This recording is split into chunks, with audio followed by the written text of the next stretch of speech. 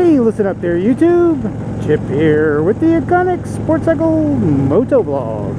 What's up? Hey guys, well obviously I'm still not on my Hyosung. I'm on another rental bike. I'm taking advantage of the opportunity to go over to the Eaglerider Motorcycle in Orlando and rent another motorcycle while my bike is in the shop. This time I rented something a little different. Usually I go for something that's on the sporty side, something that's you know, quick and nimble. This time going a little outside the box there. This is the 2016 Harley Davidson Road Glide. Quite the nice bike. Not really, you know, the kind of bike that I would normally enjoy or go for, but it suits its purpose.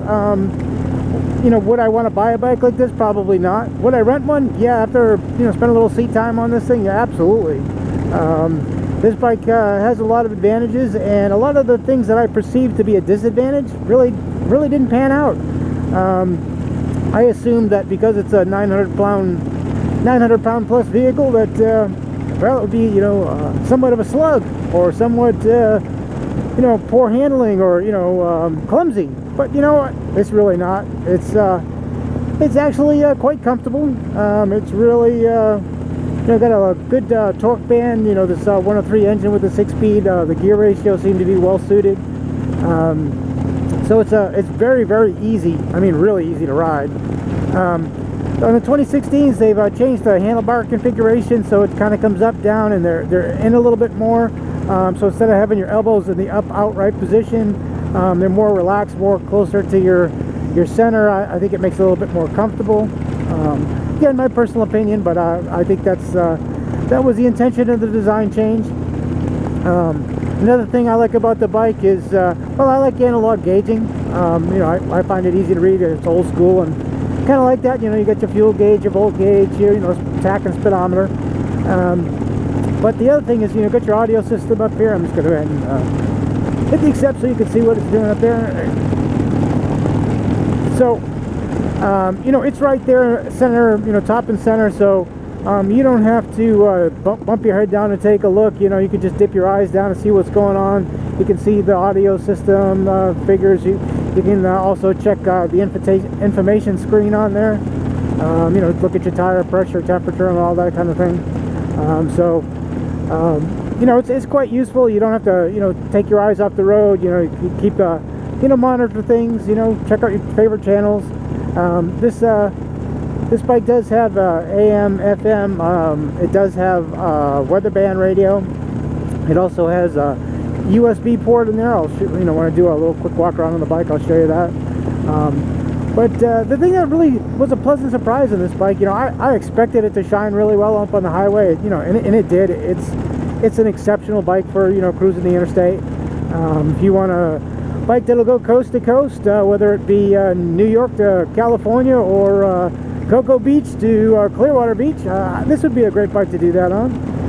We live in Florida, so we could see both coastlines in one day. We could have breakfast and watch the sun up one day, and travel to the other coast and watch the sunset and have dinner. I mean, it's entirely possible, and a lot of great riding in between.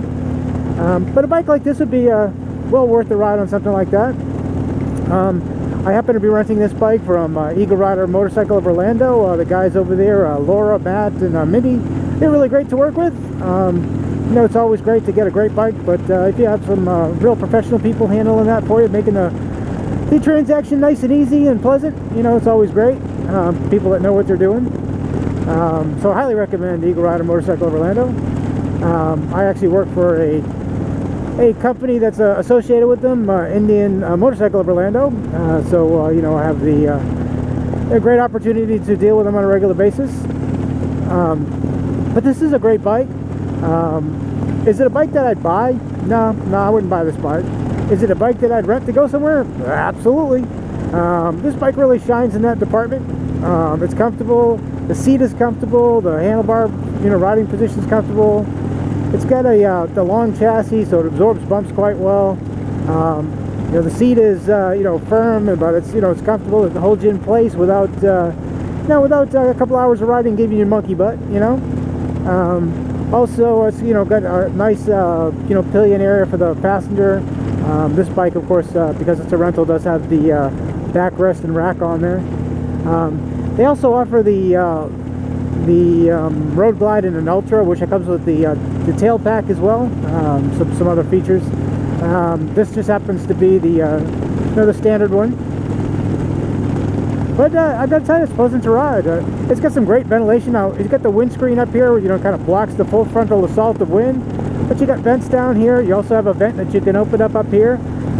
So it's, it's really, it's really comfortable. You get that nice breeze floor to you. You want a little airflow. You don't want to get all stuffy behind the bars, I'm riding actually through Windover. This is one of my favorite places to ride. It's an area I usually love to take a sport bike because, hey, look at the twists and turns on this road. It makes for a lot of fun. But I got to tell you, I'm pleasantly surprised how well this bike does on this road. I've actually had it on a couple of my favorite twisties this morning, and I haven't been disappointed yet. I don't think I'd be comfortable, riding the speeds that I would normally ride on a road like this, on a bike this heavy. But again, I'm enjoying the ride. It's been a lot of fun.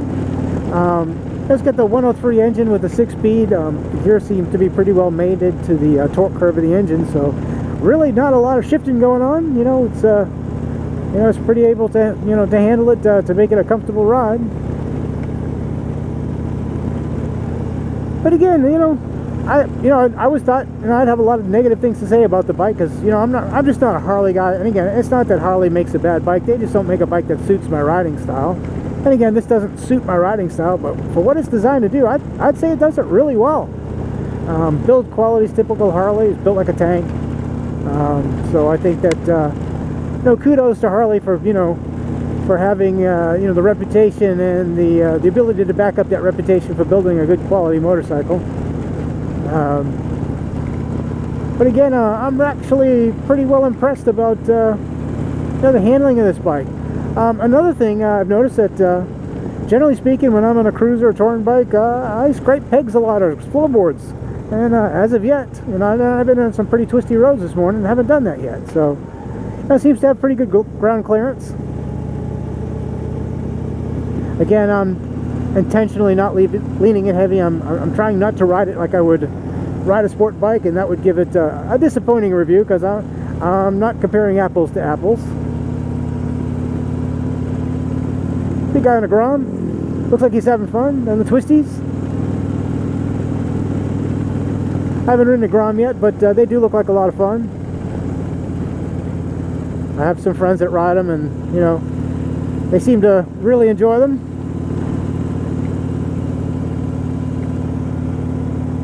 But yeah, I gotta say, this bike has been a pleasant surprise.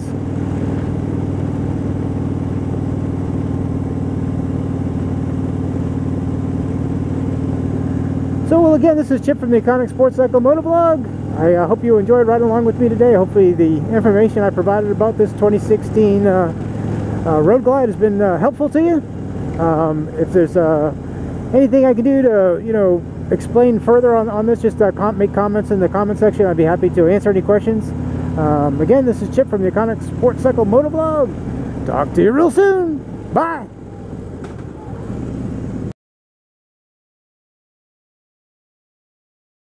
Alright, so the things I like the visibility of the gauges right there. I like the analog style dials. I'm old school, so I like that. So I like the odometer reads pretty easily. I like the gear indicator. It starts over here at 1, it works its way over to 6 over here. It's a 6-speed. It's kind of nice and clear, lets you know what gear you're in, and the fact that it moves over a little bit, I mean, you don't have to focus on it. You kind of know you're going up in the gears. It's got cruise control, like I said. It's got, this is the control your screens up here for your audio system, your navigation system. I don't think this one actually has a navigation on it, but it does have, the screen up there. And like I said, it's right there where it's easy to see. And there we go. And I got 102.7 local country station. If you want to change, you get your trip odometer up here, the little button down here on the thing where you can watch your trip odometer there. And, like I said, this has got 277 miles on it, so it's just getting broken in. I got to break it in for the so that they could get its first service. Got emergency flashes, which is kind of nice on a touring bike if you want to take it in a parade or something. It's got the nice big speakers here. I think they're like 5.5 or 5.25, something like that. They actually sound pretty nice. As I talked about, it's got some storage here. Now this storage compartment also has the USB port in it. There we go, the USB port. And this is just some storage over here. And then of course you have a charge point here as well. So get off the bike, we'll take a quick walk around and take a look at it. This particular one has the backrest in the rack. That doesn't come standard, that's an add-on. But you know, a lot of the rental bikes have that for the sake of you know, two-up riding. You know, this is has the 103 engine in it, which is, you know, in this trim it looks pretty nice. It's got the blacked out fins with the polished edges. Got the chrome case. Like I said, this one has the heel kick on it. Of course, this is a Rushmore project, all the 14 ups of the Rushmore projects. This has got the big aspect wheel ratio, the ventilation on the fairing, and like I said, this is, you know, you can, you know, turn that on and off. This one also has the engine bars. We used to call them crash bars back in the day, but I guess that's something that they frown on these days. Now this has the dual disc brakes in the front and disc in the rear. I gotta say, for, you know, stopping power on this thing's pretty great. It's got the 103 and the 6-speed. You know, as you can see, it's got that typical Harley Davidson shake to it, but you know, on this model it's not too bad. You don't really notice it too much. Again, at speed you don't notice it at all, actually. This newer style has the easier open lid where you just pull the lever on the inside, opens up, and there's my rain gear and everything. But you know, it's got some good storage. This has the quick release on it for the rack and the backrest. So this, again, this is a rental bike. I rented it from Eaglerider Motorcycle of Orlando, Florida. If you guys in the area you want to rent a bike, you couldn't find a nicer place to rent a bike than over there at Eaglerider Motorcycle. You talk to Laura, Matt, or Mindy over there. They'll take good care of you. You know, it's great to have a great bike, but you know, to get the great service that they offer there is pretty nice too. You know, the headlights on these things, of course, pretty amazing. You know, they're pretty bright. You know, it's kind of a unique look, the dual headlights like that with all the LED lighting in there. I kind of like that. But again, it's a great looking bike. You know, it's you know, I think the Street Glide is a pretty good looking bike too. But you know, I always thought that was a better looking bike. But you know, the more I look at this one, the more it kind of grows on me. You know, it's got the fold down foot pegs in the back. These come standard with the battery charger on it. You know, the tender. So, you know, overall, real nice bike. Like I said, this seat I find to be really comfortable. Now, I suppose if you know, you go on a long trip, they offer a backrest insert, you know, for the driver, where you can install a backrest.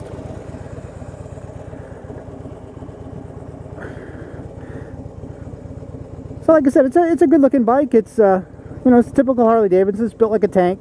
You know, it's everything on it is seems to be top quality.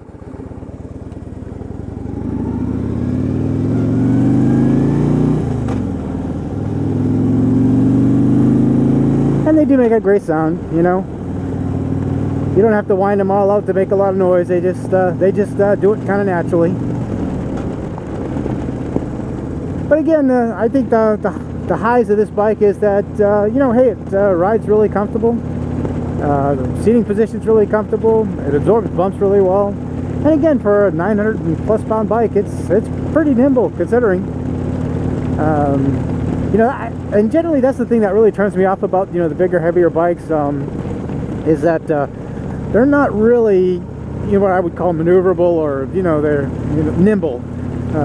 You know, I'm always cautious going into a corner, and you know, I feel I have to slow way down to take a turn. You know, and you know, it doesn't inspire confidence. But again, I got to say, this one has been a pleasant surprise as far as that goes. Again, I don't want to push it too hard because I don't want to test its limits, but I would say that its limits are quite a bit further out than I expected.